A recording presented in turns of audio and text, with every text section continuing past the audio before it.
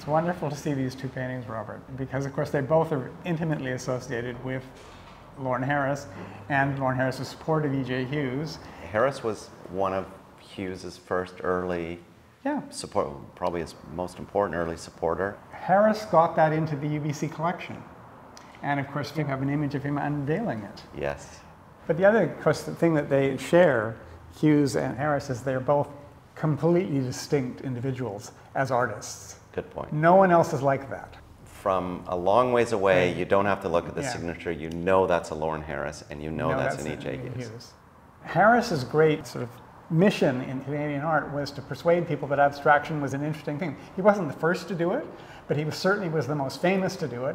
And I mean, frankly, you have to admire the man's sheer gumption, because people kept coming in and saying, I want a landscape painting, and he'd say, no, I'm painting abstract paintings. And I mean, that takes real guts.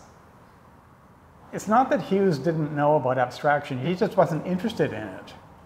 Everybody agrees Hughes's most famous paintings are those when he's demobilized from the war in the 40s and these incredible canvases. Yeah. Which of course are influenced by his interest in Mexican modernist paintings, which he saw in New York on trips to New York. Yeah. And I mean, they're consciously primitive. It's deliberately that way, because he wants to unsettle you as a viewer.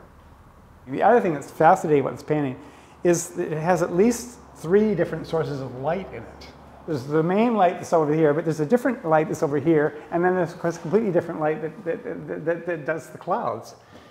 That's not real, but as every great artist does, he pulls it off. Yes. We're convinced. Yes. There's definitely an energy to these 40s works. And this, they vibrate. They vibrate. They There's vibrate. an energy to them that he was able to achieve in this time period. And Stern saw that. Stern saw that.